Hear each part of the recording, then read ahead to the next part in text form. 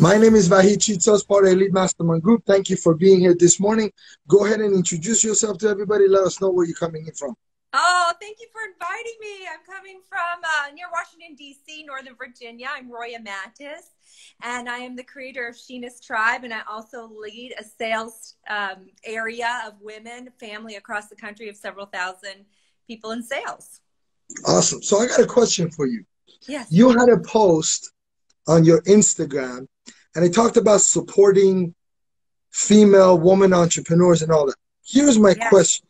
How do you support individuals without handicapping them? Because to me, a lot of people think support is handing them things, or sometimes they could have that entitlement mentality that, oh, just because you have your position and you're able to help. But what does help and support mean? There is a difference. There's a difference. And I guess the clarifying difference is if you see support as being me doing it for you versus being someone that is there if you fall to remind you how powerful you are, therein lies the difference. So to me, support is more empowerment, and it is accessing and utilizing and gifting tools when you feel like your back's against the wall. Mostly though, an amazing leader just reminds and empowers the person that they believe in how awesome they are. And so when people get their back against the wall, one of the number one things I remind them is you've got to seek the window in the brick wall. There is always a window, find it. So that's what support looks like. All right, so my next question would be in this. You obviously got a lot of experience in sales. A lot of people have the perception that sales is selling somebody or making somebody purchase or get a service that they may not need. That's why they have sales. And it's got a lot of negative energy with it when a lot of people talk about it. Now, I also know that, everything that we wear, everything that we have, I mean, my Samsung phone was sold to me by I didn't take it personal when they were selling it to me when it was overpriced, and I may not have needed it. I could have survived with my older one, but I got a newer one. So how do you what do you explain to those individuals to have a different perception of it? Because if they remove that, imagine how much more money and how much more success, things will change for them. So how do you go about doing that? What's your experience? Absolutely. I actually had the same resistance. So it's a great question. I was approached, it was almost 19 years ago now, to join this direct sales company. I had a lot of stigmas and connotations. As a matter of fact, I was running hotel properties. I saw this happy, huggy group of women in the lobby, and I did everything I could to avoid them. In fact, if you've ever seen a woman outrun another woman in heels, I won. And I got behind the front desk wall because I always imagine people going door to door. You're hiding from the person at the door, and you're being as quiet as possible till they walk away. And that's what I thought of in sales. And so we do not know what we do not know. So I think number one thing is what you said is to grasp the concept that the things that we enjoy, the luxuries and the necessities, all come from someone providing something we decided we needed or wanted, right? Now the connotation comes from someone pushing what we don't really want and feeling like we don't know how to get out of that awkward situation, right? So when I chose what I chose, the first thing I asked myself is, do I feel like it's one of the best values if I offer it to someone? Do I feel like I'm giving them something better than they would have gotten otherwise? The second thing is, do I really believe in what I have, what I'm gifting? And when I started my business in selling the product that I sell, I actually wasn't a user, so I went on reputation. And then the beginning year was all about accessing opinions. So I didn't come in saying you need this. I came in saying, do you think it's as incredible as it's statistically shown to be? And so that gives me the third thing that gave me confidence in selling. So you didn't sell it to them. You asked for opinion. What's that? So you didn't sell it. You asked for opinion. I ask for opinions in the beginning a lot, and I continue to do that when new things come out. I do surveys, opinions. I'm open, I listen, and then I love that it has a 100% guarantee. So the product for me has to have a guarantee so that if someone feels like they made a buying mistake, they don't feel like they're stuck with it. I think the last is when you go in to have a conversation to share something with someone, it's about sharing. So the basis of anything in sales is let me hear what your need is and let me see whether or not what I have to offer will fulfill that. And if it doesn't, I don't know if you ever saw, I think it was Miracle on 34th Street, where the Santa Claus starts recommending them to go to another store to get XYZ toy for Christmas. And the general manager of Macy's was appalled. And then, but their store sales went up. If you can be that type of person that understands your demographics around you, you really listen to the need of the person. It may not be in my product, but I might be able to help you. So sales is really helping when it's done right. It's servicing, helping, and filling a need. And if it's not yours, if it's not through you, recommend where they could get it. My question is this. Would you happen to know what's been your longest time frame sell from the moment that you share with them and the moment they said yes? Because a lot of individuals in sales, I know what mine has been, and I know that a lot of times individuals, they get into sales. In some industries, the gratification of the results that you get is not instant. So you have to wait. And I tell you, the example that I know is the broker that I use for leasing my cars. I go to him every 4 years.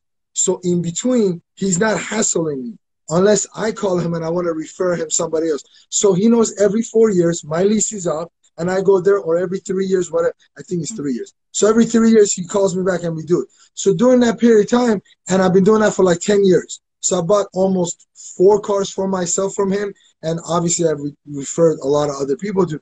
But to me, it's like, he doesn't get upset that I come to him every 3 years, right? So what's been your longest from the moment that you start a conversation with a potential client, and what's been the longest where they said, yes, I want it? And I want to know, how much patience did you have? Are you one of those people? That's a great question. I'm testing you here. Now, I want to just piggyback off of what you shared, going back to that gentleman. If you are in any kind of business, I hope that, and even representing yourself, when someone does something for you, like refer, like you said, you refer people to him, or bring you business, or accent and enhance your reputation, showing an extra level of unexpected appreciation goes a really, really long way. So I pay attention. Like if I'm really loyal somewhere, are they giving me the little somethings every now and then that reminds me that they feel like I matter? That's really important. So the longest sale has been I'll tell you the longest sale, and then I'm going to tell you one other thing, because I think a lot of people get involved because they think they can, whether or not they know enough people, right? So my longest, just to sell the product, and I sell skincare and color cosmetics. Now, I mentor people outside of my business. I'm a transformational coach. In addition, I've been in 800 hours of immersion training, everywhere from business to sales to human relations to female specific things, money, time management, etc. Coaching. So in my specific product, it should be quick. Like, you try this, you put on half your face. If it makes a difference, buy it. It has a 100% guarantee. It's cheaper than what you're going to buy in the department store. It took me 8 months for this gal to buy just the skincare. That was going to cost her, like, for the whole line that she wanted, was like under $100. And it was because she was so loyal to another brand. And finally, I said, you know what? What I'm going to do for you is I'm going to just gift. I trust you now. We've had this rapport for 8 months. I'm going to give you a full set for a month. And if you don't want it, you're going to give it back to me. If you love it, you'll pay me for it then. And she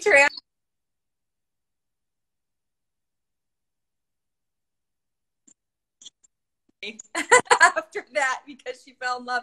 But she was so loyal to her other brand, honestly, because it was more expensive, so she thought it worked better. So sometimes we think because it has a higher price, it's better, and it's not always. So that was a patience of a long sale. Now, I have one that I have never sold. and I'm still highly successful, multi-million-dollar earner or a seller in this company. And it's to some immediate family members. So some of my immediate family members have never, ever, ever purchased my low dollar item products. And I it's totally celebrated fine my because hugest how many family promotion. members could you have? How many uncles and cousins and nephews could you possibly have to sell? Well, I Like mean, it, in it my happens in immediate real estate area, also too. say it again.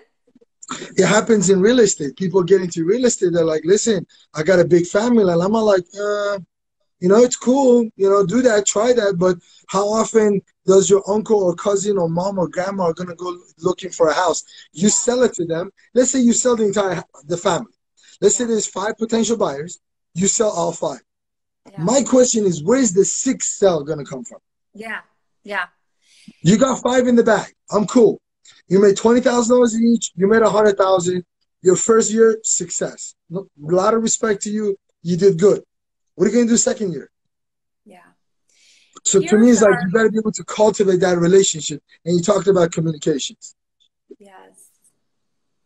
Here's the number one thing to know in anything that you want to do in life in general is, are you willing to trust yourself enough to figure it out in the process?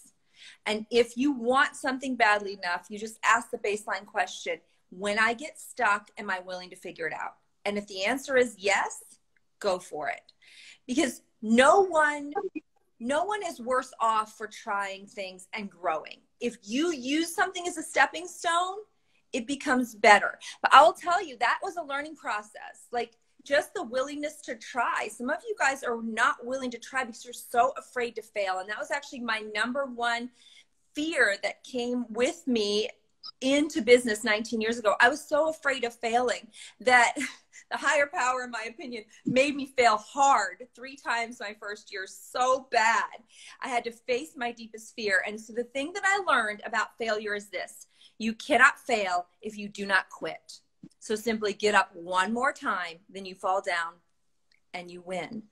And the second part of failure is anytime. But you know that is very easy to say, but it's very hard in reality. I've been there, and that's not that. I mean, it takes an extraordinary amount of willpower, mindset, faith. I mean, it is not easy. Well, I mean, we sometimes look at it. That's that. But I'm saying a lot of times we look at the fights and we see the guy goes, he's knocked down on his back. And, you see the family members, you see the uncles, cousins, wife, girlfriend, fiance saying, get up, but sometimes it doesn't work like the movies. Yeah. Well, here's what I want you to imagine next time. Because now you know better. Now that you know, you'll know better. Here's what I want you to imagine. Anything that's ever, really, anything in this life, on this earth that has come out beautifully has come with a push. Flowers come out of the ground with a push. So do trees. Butterflies have to push through the cocoon for their wings to be strong. Babies come into this earth with a push. Diamonds under pressure. So if you want the life of your imagination, you have to be willing to do the thing that makes things great. And that is push through the hard surfaces, the hard cocoons, the hard moments. When you make a muscle, it has to burn. So that is the law of life. If you want a mediocre life, if you want to have a subpar existence, if you want to lay your head on the pillow and take your last breath with every regret in the world, then quit when it gets hard. But if you want a taste of how great you can be and you want to gain to be a little bit better than you were yesterday, then remember that you're just like everything else on this earth. The beauty within you comes through pushing through the hard things. So how do we get that mindset? I think it just starts with the concept and the idea. Today, I was working out with my little guy, Zayden. He's 7. And I haven't been working out through COVID. I will admit it. I've been the one, I eat well, but I wasn't working out. The gym closed and I just stopped going. I'm like, that is enough. That is enough. And I actually have come up with a great concept that'll take you beyond your own body. that I'm going to go live with in the next week or so. But today he said to me while I'm working out, he said, okay, mommy, you're going to plank. Imagine there's baby ducks underneath and you don't want to crush them. And then when I was doing my squats, imagine that you're dodging the bullets and you have to go down really fast. And when I'm doing my leg pumps, imagine you're in lava and you have to jump through the lava fast, right? We can create any kind of scenario in our mind. This is where the power is. And I don't know how much time we have, but I'm going to end with this, this part with this one thought and this thing that rewired. So our subconscious mind, the way that we envision things is everything, right? And so there is something called the power of the even more statement. Have you ever heard this for rewiring the subconscious mind? I have heard of it, but I'd like for you to share it with everybody else so I can learn. So there's a lot of different ways to access the old thinking our mind has, and from survival, the archaic parts of it, the experiences you've had, what you've come that you did with in your genetics that you didn't even ask for. And that operates a lot of our life until we become conscious to change it otherwise. And you can change it, but first you have to acknowledge it, just like they say for anything, and then you have to take action upon it. Well, the action can only go so far if your mind, if your internal subconscious isn't in alignment and agreement. And so there's something called the even more statement. And this totally changed me. I actually have on YouTube, if you put in Roya Mattis, How I Lost 10 Pounds Without Dieting, it talks about the rewiring. So I was hanging on to this 25 pounds from an adrenal crash that I had from a misprescribed prednisone drug. And I was operating at an 87 to 89-year-old energy all the time. It took me 3 years to get my energy back. And I just kept hanging on to this weight. And so I discovered from a girlfriend this rewiring. And it goes like this. You pick 3 to 5 to thrive. 3 to 5 messages you want to tell your subconscious mind that are now intentionally different within you than it was before. So for my health, I picked that I'm even more fit, and I'm even more energized, for example. And every morning and every night, you say that before you go to bed. So let's say you want to be even more courageous. Let's say you want to be even more you want to make even more than $500,000. If your brain stops at that, say 100,000, whatever your next step is, say $1.5 million. So I'm even more. And so when you say I am even more courageous, I'm even more than a $500,000 earner, I'm even more fit, and I'm even more energized. It bypasses your subconscious mind into agreement. So if you say, I am, your subconscious will go, no, you're not. I'm fit. No, you're not. I'm courageous. No, you're not. But I'm even more. It starts to align and going, oh, well, we are that now. And we're even more of it. And surprisingly, when I started doing that for my fitness, the first month I felt nothing really, to be honest. This is about long-term life change, transformation. So every morning, every night, every time I didn't feel like it, I'm even more fit. And then all of a sudden, I became aware, oh my gosh, I'm making more fit decisions. I want to eat something different. Now I'm wanting to work out. I started working out in my own house. And then a couple months later, I wanted to go to the gym. So it wasn't a push. It became a flow. So I invite you to start with the subconscious rewiring, possibly try the even more statement. And then the things you have been resisting, this is how we can become all the things we want, is by starting with the subconscious. And that's why I talk about transformation coaching. Love it, love it. So how do people find you? You can find me on social media under Sheeness Tribe, SHENESS Tribe. I do coach men as well as women. My Unity Forum is exclusively for women in a private Facebook group, Sheeness Tribe. In private Facebook, we have a weekly female speaker there every week, just giving gifts. We believe in unification. And then I have a website, she-ness.com, embracing the freedom of she, SHE-NESS. Love it. Listen, I want to thank you so much for taking this time and being with us this morning. Hopefully, we'll be able to do more videos. And definitely, I know people are going to go check you out. Thank you for having me. This is such an incredible forum. I know that you're doing this constantly, and what a give back section this is. I hope more and more people discover it, because you're straight to the point, energetic, and you can tell a heart for giving. So thank you for having me. Thank you so much. I appreciate it. Definitely stay safe and say hello to the little guy. I want to do an interview with him. Okay. Get him on Sure Instagram. will. Let's do a live with him. He's getting mommy in shape. Okay. We'll have Arya and Zayd. They both have brilliance. Arya is 11, my daughter. Yeah, we can do that. Done. Let's do it. Talk to you soon. Stay safe. Okay. Bye Bye-bye. bye.